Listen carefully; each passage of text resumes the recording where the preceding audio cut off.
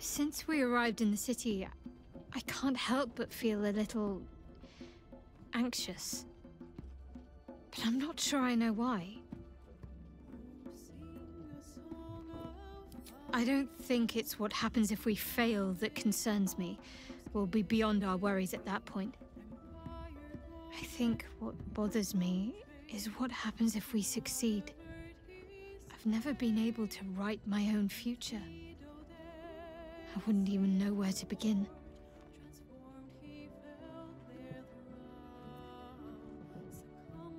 Well, I want to save my parents, of course.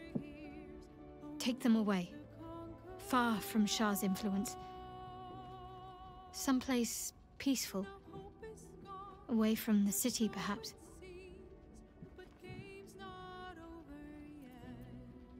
I'd like room for animals. Lots of them. All shapes and sizes, so long as they appreciate a warm fire and more affection than they know what to do with. I want to grow flowers. I want to be surrounded by colors every day.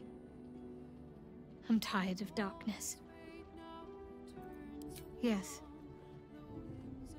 I want to share it all with you, if you're willing.